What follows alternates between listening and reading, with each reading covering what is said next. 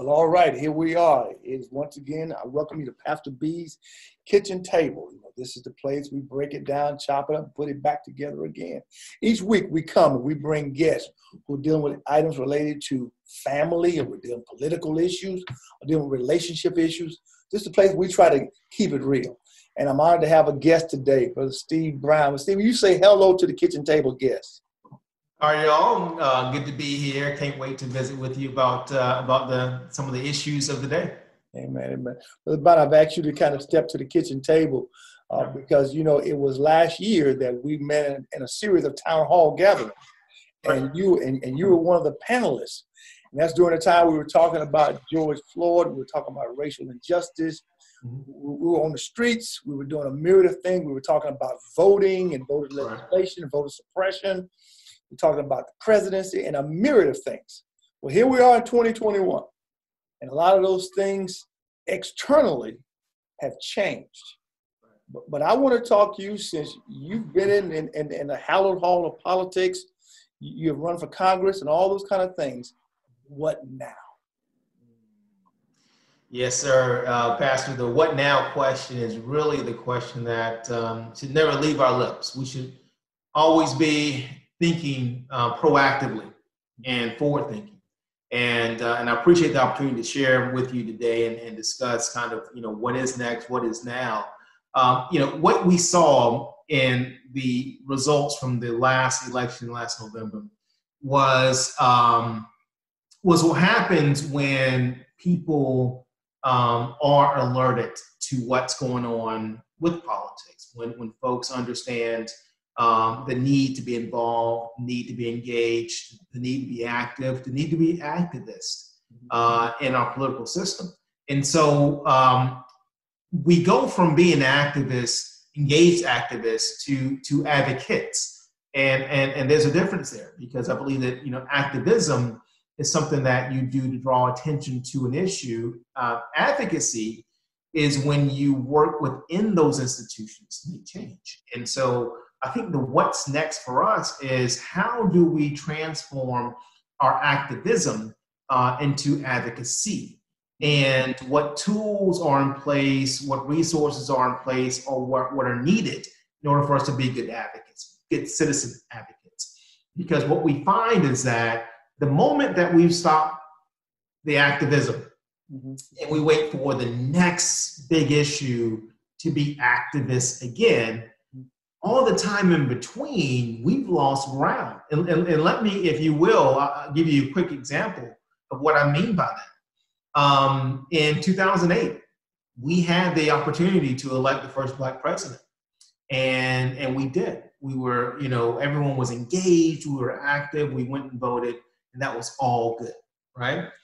The concern, though, for folks who were fearful of a Black president and a progressive agenda, was that we have to now do what we can to make sure that we prevent those voters from picking our leaders. And by those voters, I mean us, you and me, right? And in your congregation.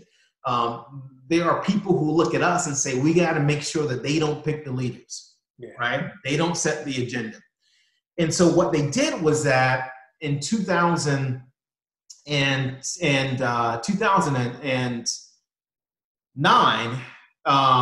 they went to the legislature and they said, you know what, we're going to have to go in and redistrict the districts.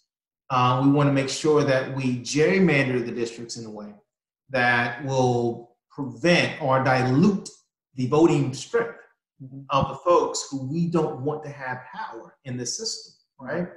So 2009 comes, and then a census comes out in 2010, right? And then with that census is able to speak to the legislatures across the country where the people are and how to divide the people up into districts.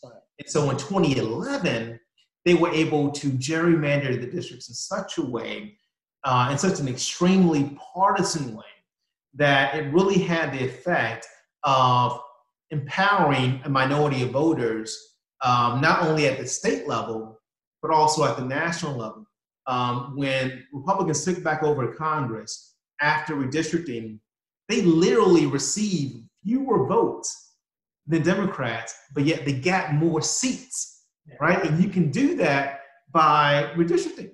And so my point here is that if history is a tool for us to learn from, what we will see is that when we stop being activists and we don't transition that into advocacy, we allow for them to shape the rules in such a way that they can hold power over us, despite the fact that there are fewer of them. And I see that happening this coming legislative session in Texas with redistricting. There will be redistricting this year. It may not be during the regular session. There'll probably be a special session this summer where they tackle redistricting. But guess what? Republicans, and I know this is a nonpartisan thing, but I'm just telling you, the fact that one party is trying to suppress the vote, and the other party is trying to expand the vote, right? And so the party that's trying to suppress the vote has a majority in the House and the Senate. They have the lieutenant governor, they have the governor, right? And so they're able to shape the map in a way that they can hold power, despite the fact that there are fewer of them in this state. I'm glad you're saying that, because that's been my concerns. I've been watching the news and what's been going on, especially here in the great state of Texas, is that there seems to be a little, what I call somewhat of a draconian Jim Crow 2.0 going on.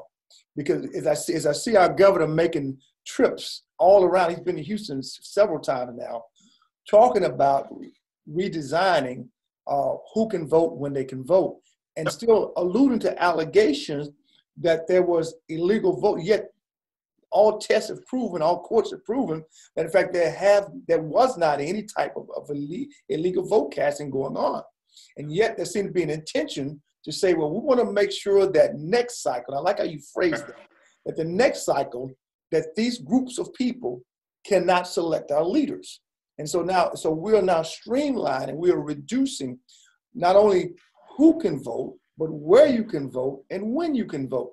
And that seems to be an intentional tactic. And my concern is that there are people maybe watching online that they're celebrating, what's happening on the national level, and they're missing what's transpiring on the local level. Right. And it's really the local level that is of most concern, because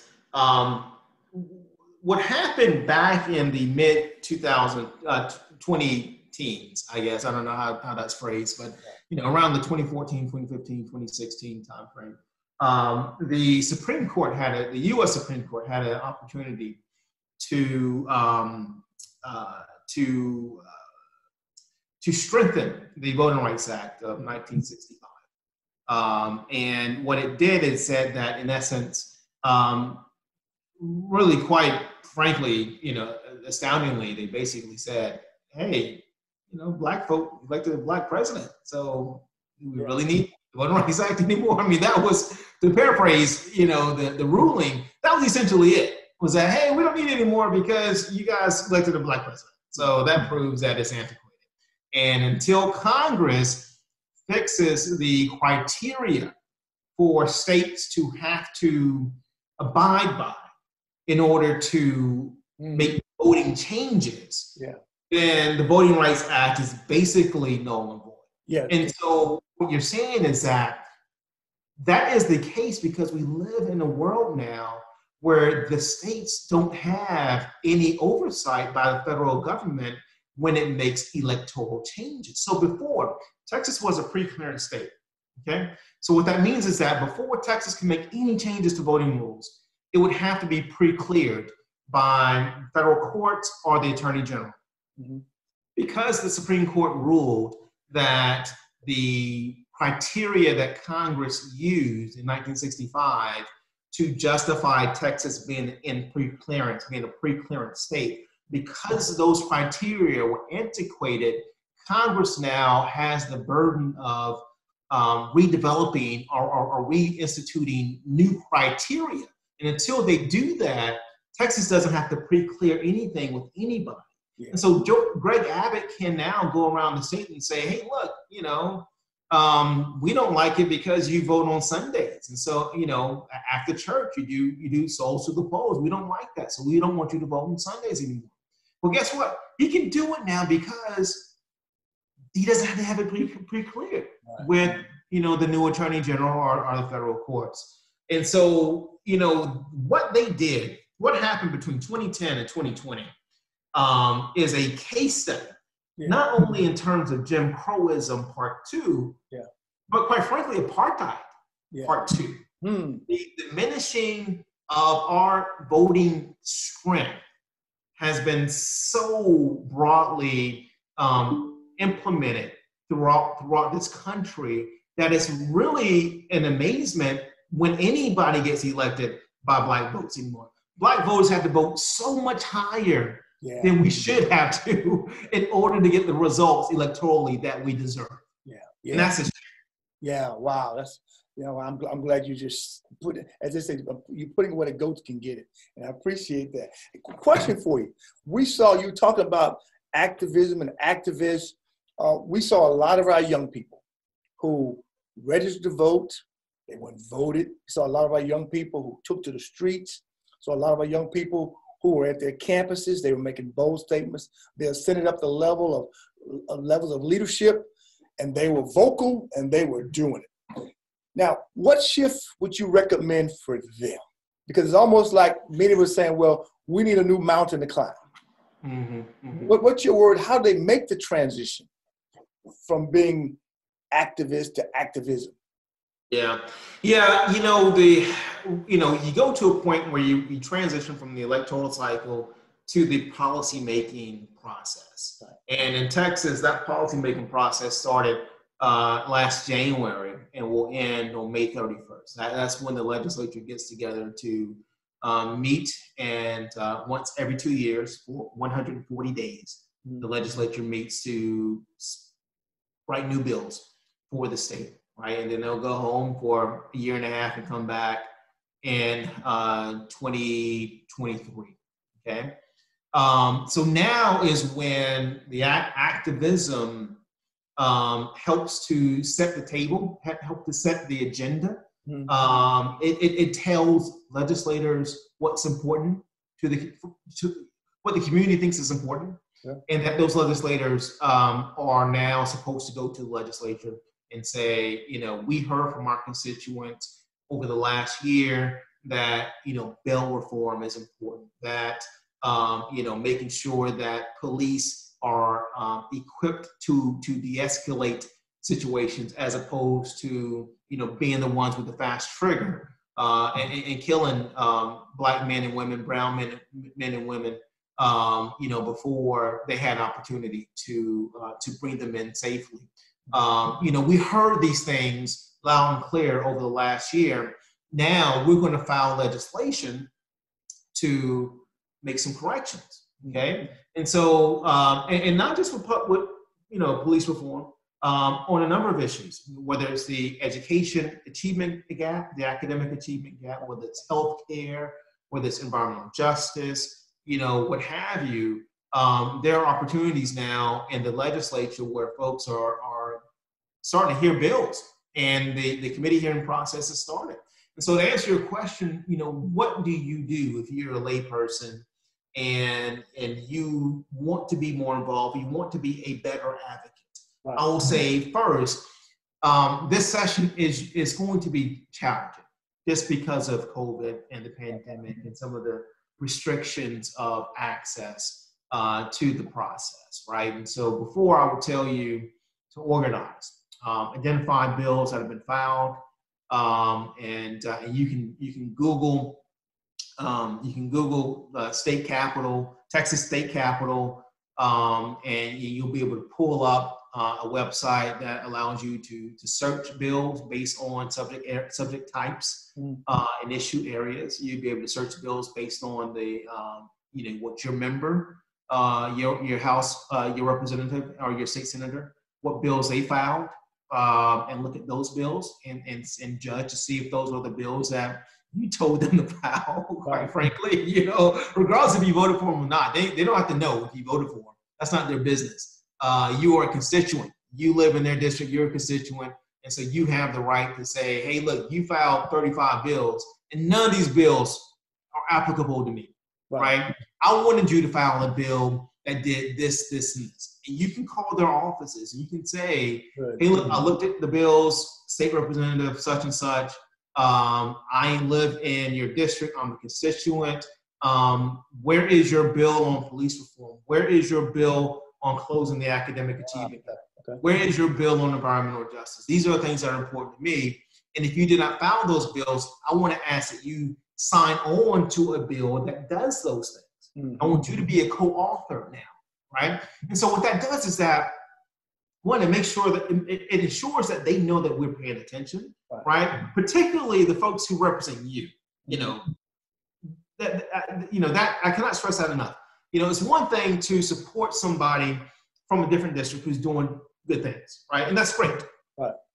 But when representatives and state senators and even members of Congress, when they hear from people who live in their districts and they say, look, you didn't file the bills that I needed you to file, but yet I still want you to support those bills. Yeah. I'm going to be watching to see what you do when those bills come on the House floor or come in your committee.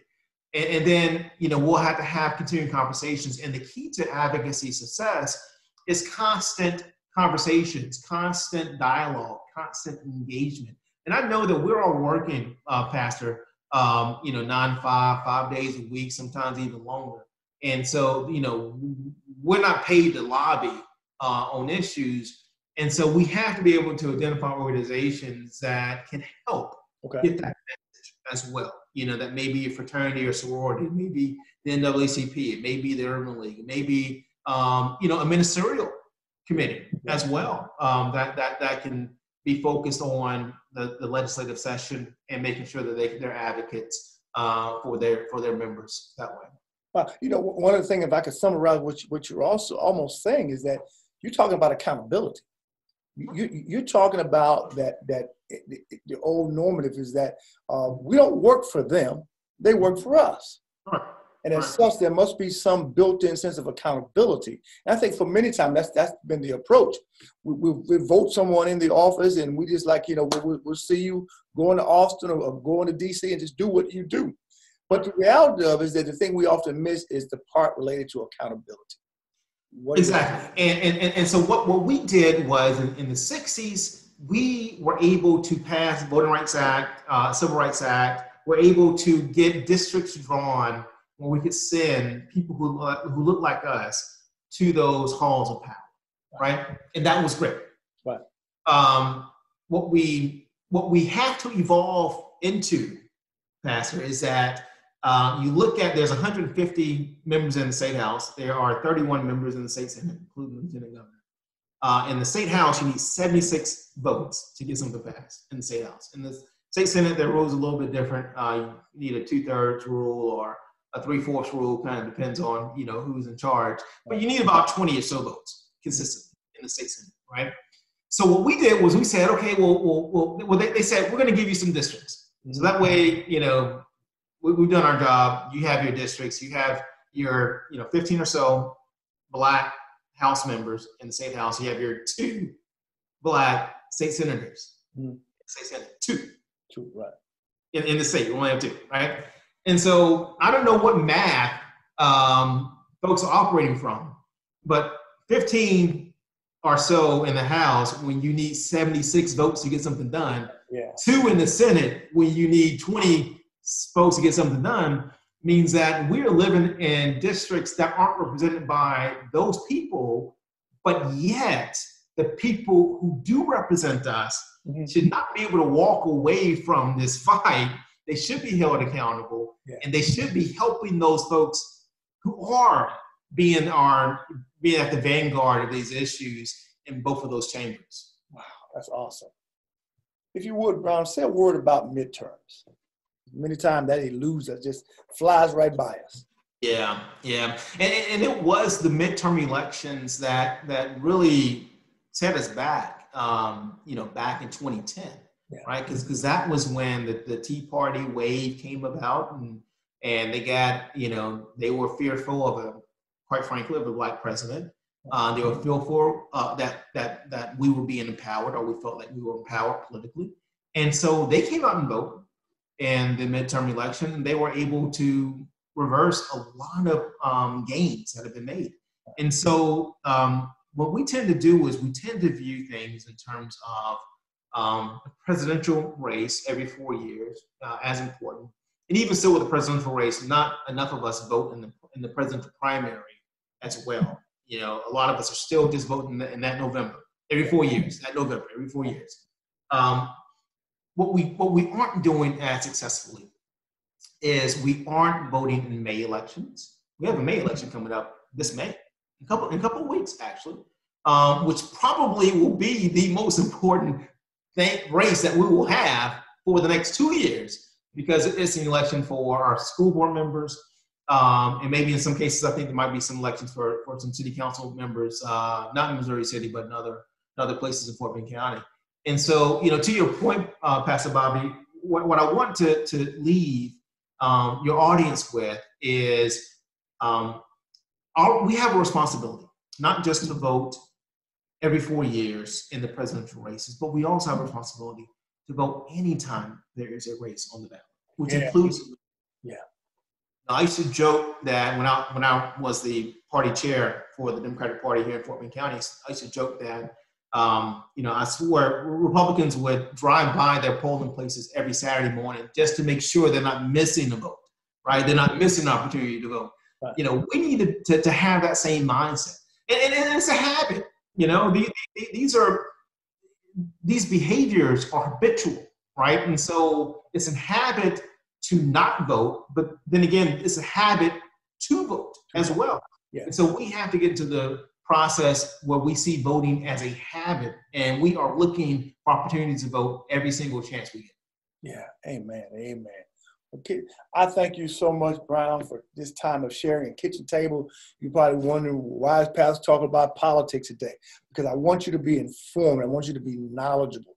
I want you to understand what my brother said so eloquently, the difference between someone being an activist and activism, and the importance of us keeping our nose to the grind and fighting on. Because as I said, the fight's not over. They're just simply trying to change the venue, but the fight still rages on. We got to be informed. We got to be informed. Part of us being as people of God, we're involved in where we live. We got to seek the welfare of the community and city we live in. And part of that is equality for everyone.